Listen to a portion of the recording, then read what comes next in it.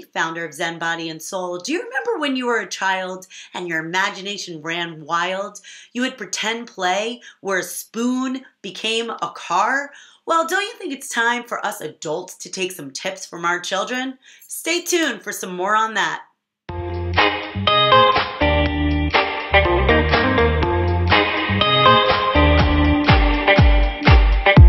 So do you guys remember when you were younger and you believed in the tooth fairy, you believed in fairy tales, and you believed in magic, maybe even Disney World, that it was a magical place with Cinderella's castle and that those people were really real? I know I believed it as a child. So what happens? We grow up, we become adults, and all of a sudden we become realists. The imagination goes away. The creativity is gone. And we're just sitting in our anxiousness, our worries, our fears, our reality. And there's no more creativity. So maybe we need to sit back and take some tips from our children. So guys, when I was a child, I remember playing with my neighbors till the wee hours of the night. And we would go into the woods behind my house, which were really small, but as a kid, it felt really large. And we would pick up sticks and pretend they were ice cream. And we would feed each other. And I see my kids doing that now when they're at the playground. And we pretended the forest was our home, that we lived there. We were Tarzan. And I see my kids doing that too. I also see my kids playing with Barbies or dolls and having little conversations. So my kids can just pack a little bag like this. And in the bag, I want to show you guys, we got some crazy dolls here. You know, we got some ponies. We got some of these like tiny little things.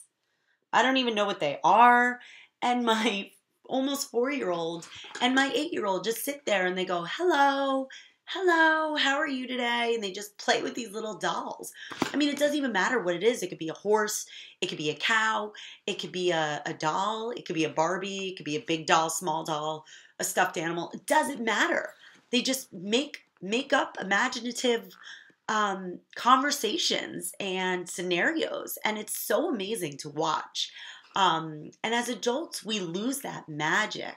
So what if, as adults, we took our tips from our kids and instead of worrying and stressing and being anxious, we actually maybe started to do some of that imaginative play? Maybe that means sitting down with your kids when they play with Barbies and actually joining in with them and not thinking about it, just doing it.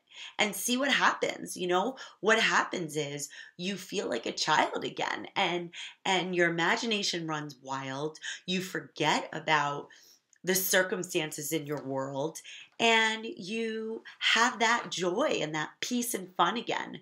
Because as a child, they don't worry like we do about the circumstances around them. We definitely pick that up as adults. So why does that happen?